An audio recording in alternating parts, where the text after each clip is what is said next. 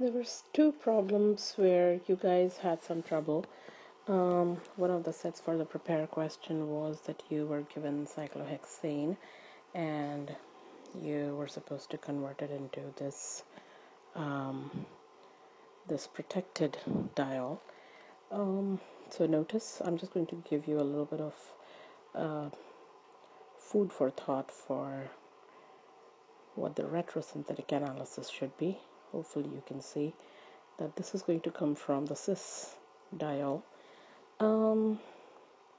which is of course going to be tied in using acetone over here. So essentially that's a protection of the acetone that you're doing.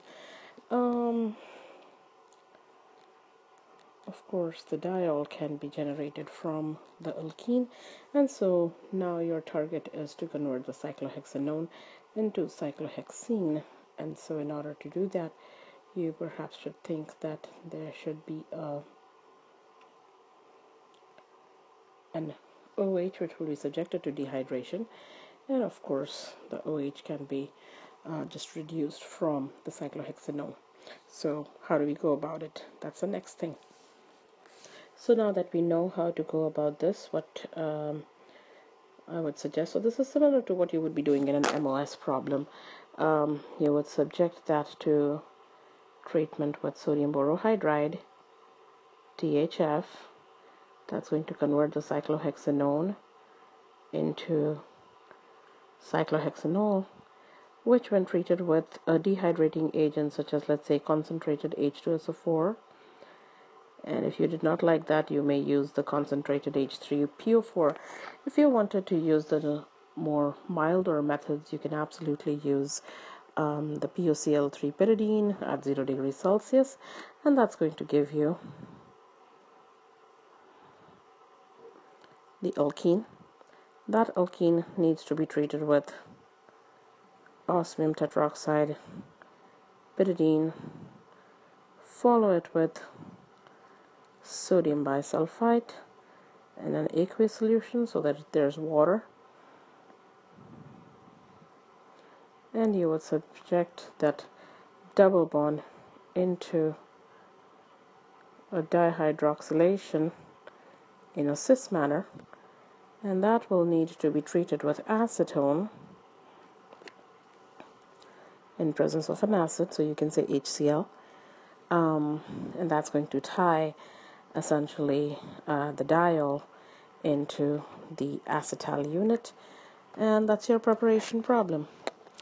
The other set contained this second problem that I have over here, where benzene over several steps was supposed to be converted into this structure that's shown.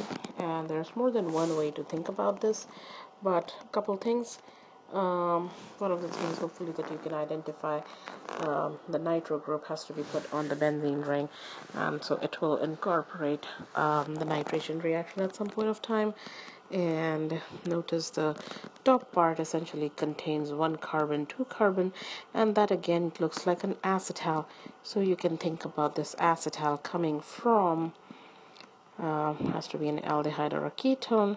So if it's an aldehyde plus the ethylene glycol with acid is going to give you that product. So recall that this aldehyde can be converted from the oxidation of a primary alcohol. So if you were subjecting the primary alcohol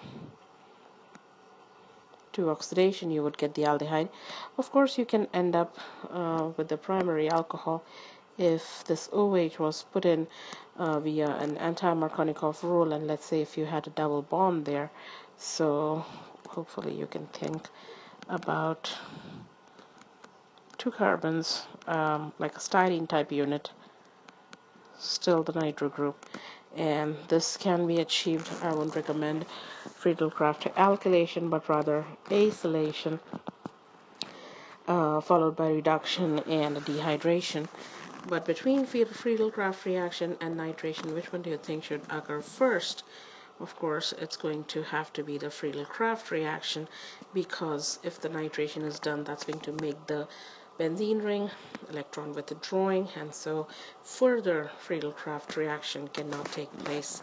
So now that you have some idea about how to go about it, let's take a look in terms of steps how that's going to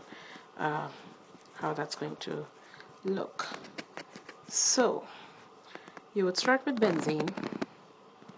You would treat that with acetyl chloride,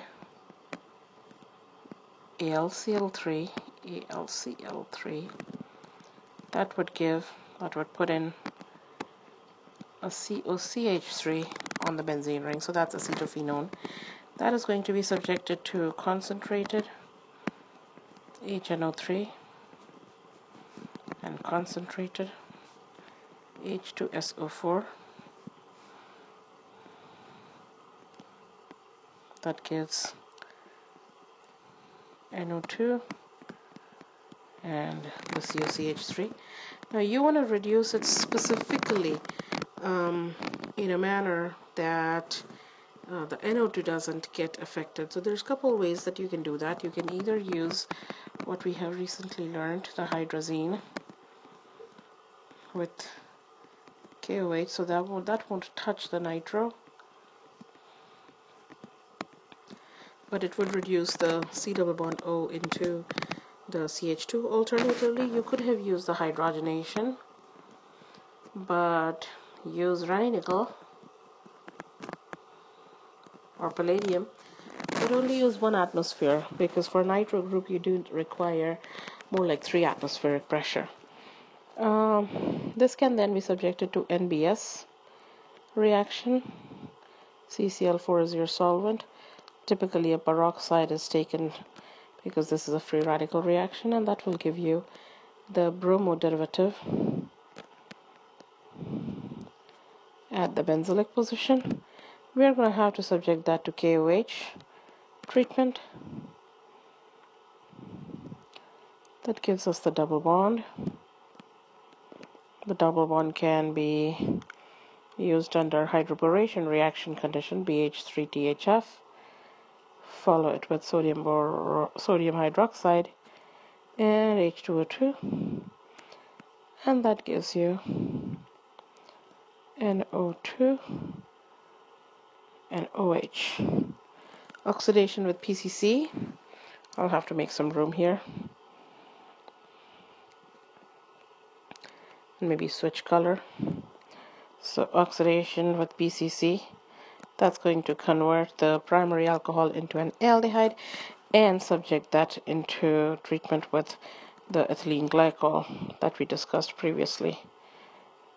With acid is going to form your product, and that's it.